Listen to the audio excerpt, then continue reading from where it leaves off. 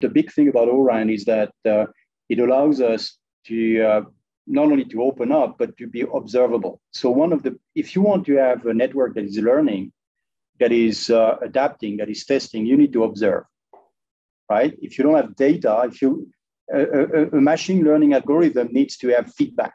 Am I doing right or wrong? If I'm doing something, what is happening? So one of the big issues about NSA, 5G, and 4G is that it's not observable.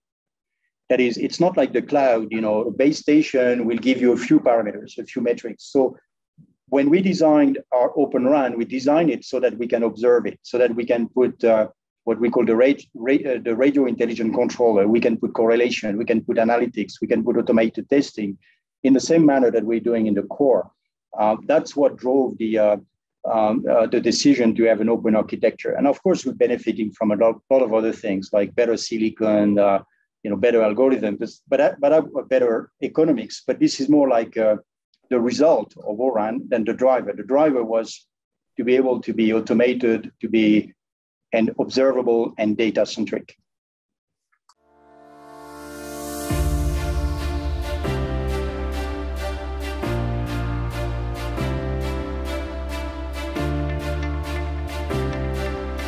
So the reason for the cloud is that we are targeting the enterprise market. When we deliver to consumers, which we do with our brands like Boost, for us, they are one enterprise. So we consider our consumer market as one enterprise. So everything is enterprise. So everything is sliced, if you wish, in our business mind.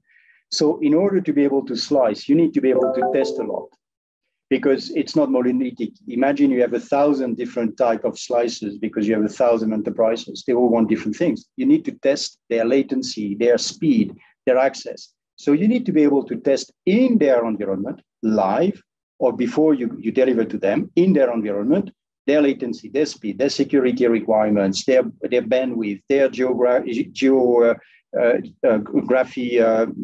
policy, and so forth.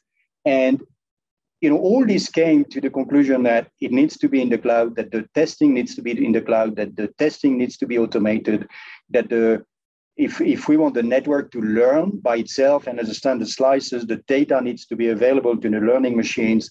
So the test results have to be available. So it becomes very natural that there is only one solution, for speed of innovation, but also for managing so many different environments and slices and sub-networks, if you wish. You have to be in the cloud. There's just no other way.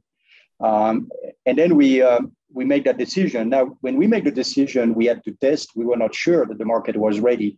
But 18 months later, we've proven to ourselves that it was ready. So we were kind of lucky that our ambition came at the right time when the market was ready to do the type of things we wanted to do. Like Doug was saying, Spirent is ready. We have not made Spirent ready. It's just that they saw the same things we saw that brought them to the same conclusion. Now we can consume what they did just because we converged at the same time.